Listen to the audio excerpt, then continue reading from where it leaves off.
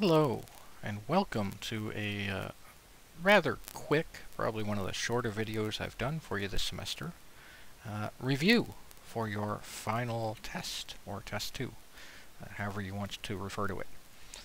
This is all you're going to get this week, and of course we'll have our regular lab session this week, so we will be able to, any questions you have, bring them to the lab, we can discuss things, I can assist you with your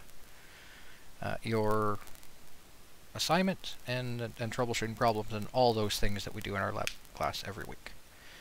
So, your final test will be available next week, that is April 19th through 23rd, and I think I'm probably going to set it up so it's available on Saturday the 17th through the 23rd, just to give you a couple extra days. No time limit. It is due by 11:59 p.m. on Friday the 23rd. And absolutely no time limit, unlimited duration, just like your test 1 was, right? So as far as format, you're looking at 10 multiple choice questions, and these are from a pool of 15, so they're at random. You may get the same question more than once. And they're general Linux knowledge. So things like things that you should know for this cover, who created the GNU Manifesto, and who authored the Linux kernel, things like that.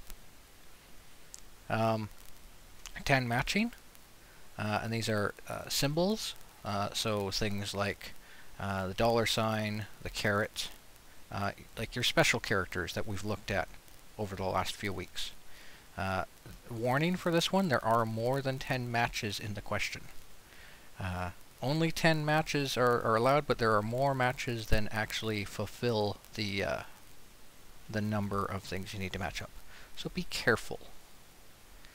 Then you're going to have 10 from a pool of 15 short answer questions. And these are very similar to what you had on your test 1. These are Linux commands.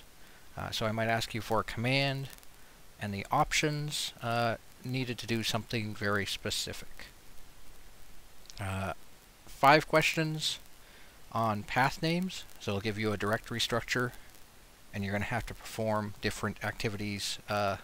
Copy a file from here to here using a regular path, using an absolute path, using a relative path. Again, pay attention to the question text. You'll do fine. You'll do absolutely fine. 5 from 7, where you're going to have to craft some regular expressions to match particular things.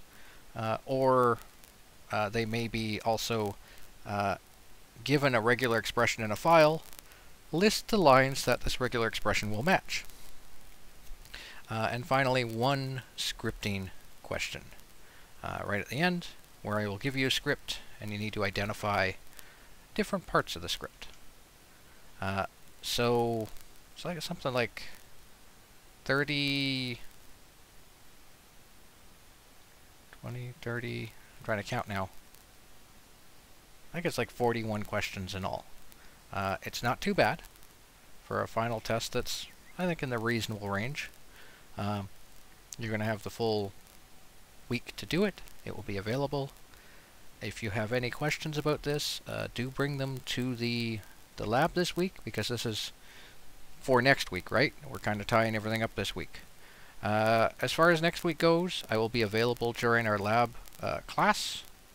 So if you wish to write your final test in our lab class or during our lab class, you can do so if you choose. I will be available to assist you with anything you need. Thank you. Thank you for a wonderful semester. Thank you for watching. I wish you the best of luck, and I will see you this week, as well as, well, next week. Just no video next week, right? Take care. Be safe. Bye for now.